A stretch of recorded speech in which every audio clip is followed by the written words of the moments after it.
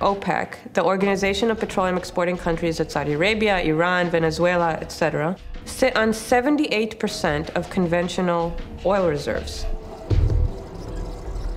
So we're facing a situation in which this market, the oil market, is dominated by a cartel. Now, at the same time, our cars can only use oil. After the shock of the oil crisis, instead of building efficient cars and diversifying fuel types, America chose a different path. It increased the number of countries it imports oil from. And like someone protecting their gas station, America built military bases near almost every major oil installation in the Middle East. America pays about $500 billion a year to maintain military forces whose primary mission is intervention in the Persian Gulf.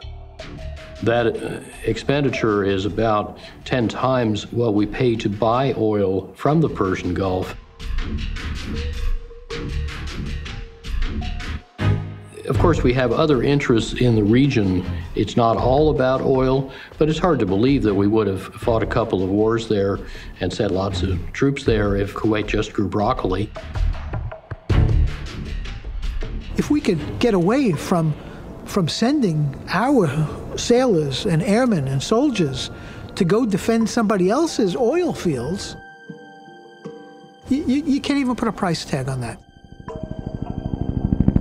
There are some people who naively say, well, no, those forces are there to defend democracy.